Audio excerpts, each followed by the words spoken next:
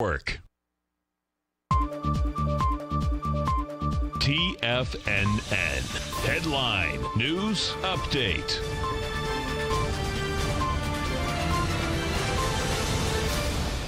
Welcome, folks. We have the Dow Industrials trading up 140, NASDAQ up 85, S&P's up 19. You had the NASDAQ and the X100 as well as the S&P's get to a new all-time high. Gold down $10.80, trading at $14.94 an ounce. You get silver down 6 cents, $17.86 an ounce. Light sweet crude off 75 cents, $55.91 a barrel. Notes and bonds. You get the 10-year down 12 ticks, 129.5. The 30-year off a full point and 3 ticks at 158.09. We're going to have the Fed come out with a statement at 2 o'clock on Wednesday, a news conference at 2:30. They're expecting to go down to 1.5 to 1.7 on the discount rate.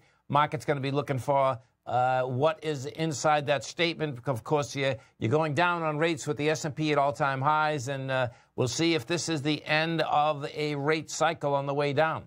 King dollar down 75 ticks, trading 97.757. You have the euro at 110, the yen is at 109, and the pound is at 128 to 1 U.S. dollar. We get over and we take a look at the S&Ps, what you have out here. We'll start with the SPY. You take a look at the SPY. SPY is over its highs right now. We traded to a price point of $303.85. The last high out here was $303.63. Yeah, it's anemic volume, but bottom line, you're at high. You're going into 75 million shares, 78 million shares, and right now you got 25. So it'll do it about 35 million shares. NDX 100, same type of setup inside the 3 Qs. 3 Qs out here, 13 million shares. That launched the high of 195.55. Right now you get 13 million versus 20, same type of setup. Notes and bonds. Now this is where it's going to get interesting because you're going to have huge amounts of movement in the note and bond market this coming Wednesday. And what we have out here today is that, yes, you're at lower price, but you have a monster contraction of volume.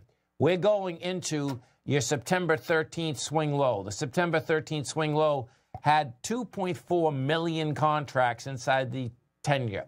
Right now, you're at 989,000. So that is short volume coming into that contract. That's saying bottom line is that you don't have a lot of sellers there. It's not holding price, so I expect you're going to get down to the bottom of that contract. 30-year set up the same way. We're at 158.10. Stay right there, folks. Next 60 minutes of trading. Come right back.